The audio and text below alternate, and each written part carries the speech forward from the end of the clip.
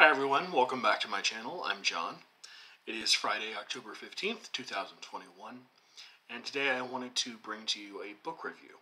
It's a book that I finished a few weeks ago by a writer I'd never read before, someone who's completely new to me, but someone whose name, of course, I've seen, sort of considered usually a second or maybe even third-rate American writer. But someone who I was interested in nevertheless, simply because their name has a bit of a cachet in Southern American writing. And that person is Thomas Wolfe, and this is the novel that I read, You Can't Go Home Again. I'm going to begin the review with a bit of some exaggeration, I guess, a bit of hyperbole.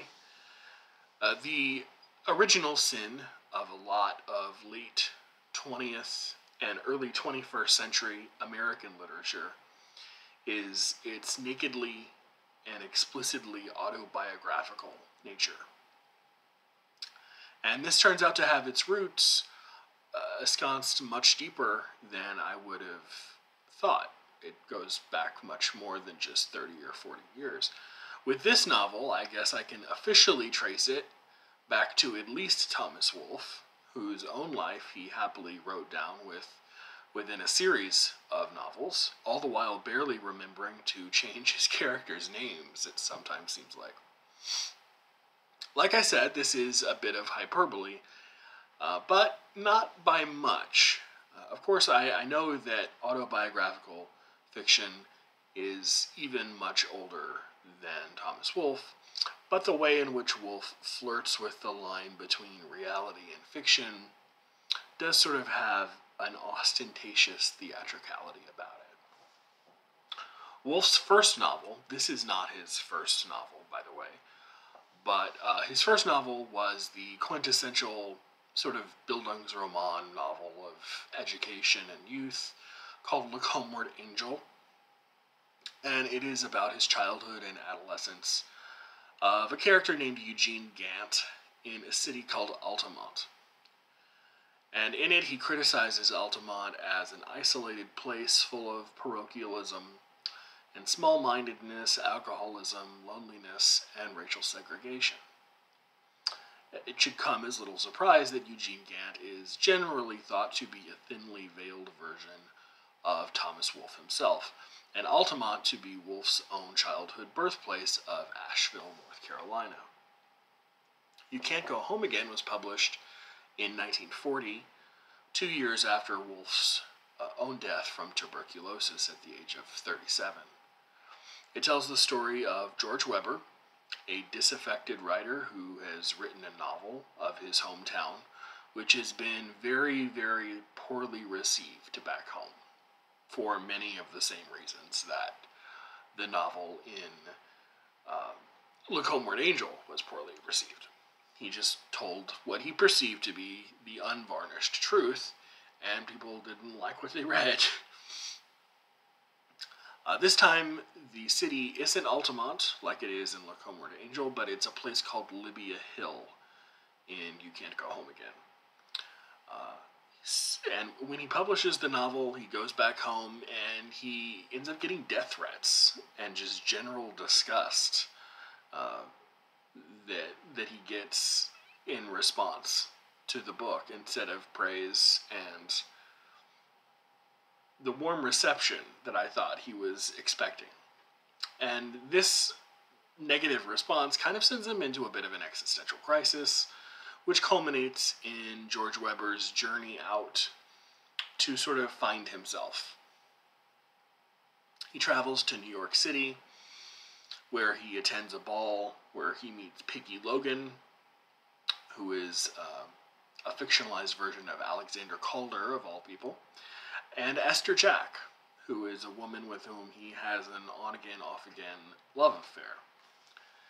He then goes on to London, where he meets some expatriates, and then he lands in Berlin on the cusp of Hitler's rise to power.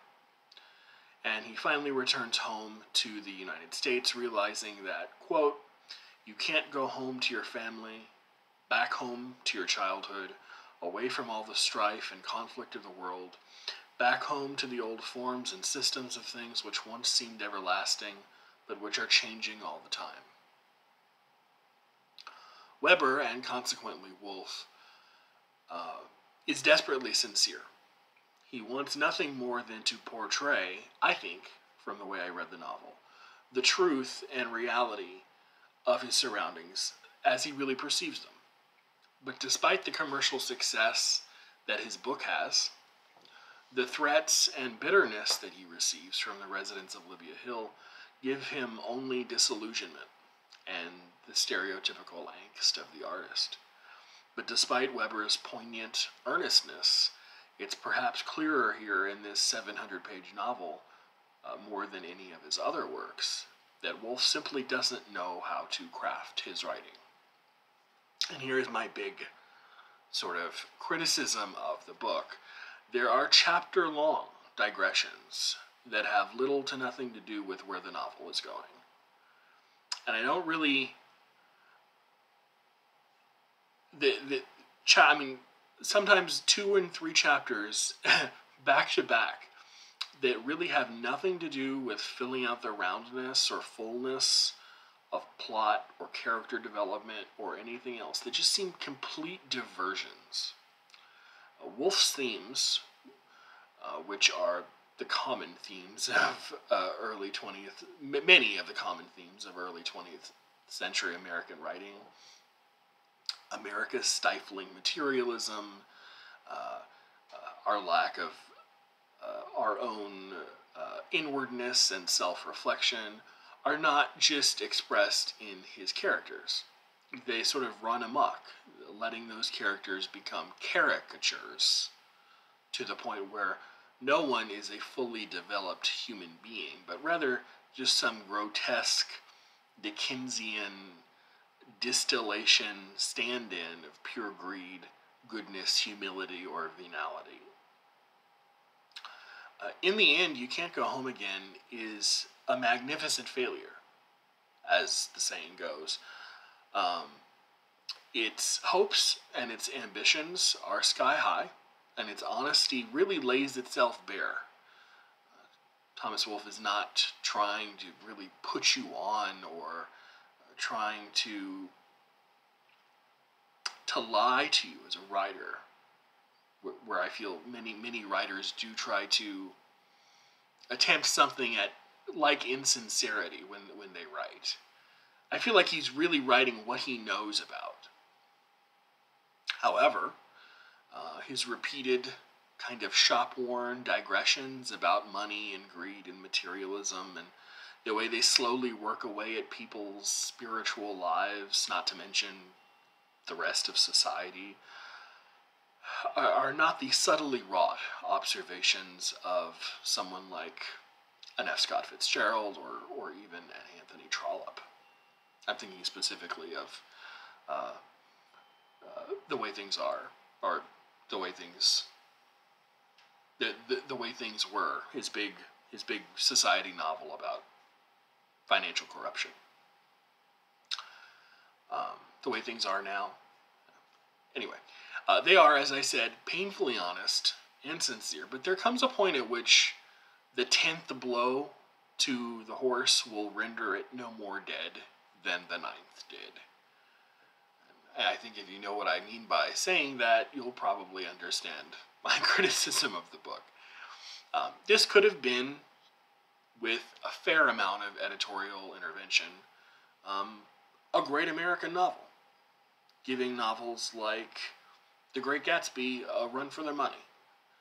Even their major themes are the same. Like I said, the crushing smallness of people, their dishonesty, their overconsumption, their worship at the cult of Mammon. But Wolfe is unable to cordon off his concerns with subtlety, with any sort of artistic discipline. He reminds me of a garrulous 7-year-old who wants to tell you every single detail of his day, and having decided on his 2 or 3 favorite, repeats them ad infinitum at the dinner table without his enthusiasm ever waning in the least. It's a novel I'm glad I read, but also one that I can't honestly say I would ever recommend to anyone else. There is something to be said for the passionate enthusiasm of the young artist, someone like Thomas Wolfe.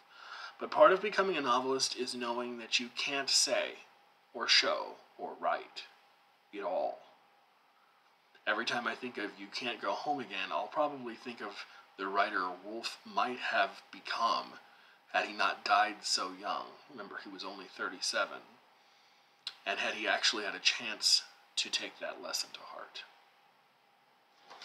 If you have read Thomas Wolfe, especially his other relatively well-known novel, which I mentioned in the review, Look Homeward Angel, let me know. Look Homeward Angel is quite a bit shorter. This one is 700 pages long. So, if you have any opinions on his writing or anything else to add to the conversation, please let me know. That's my review of Thomas Wolfe's You Can't Go Home Again. Bye, everyone. See you later.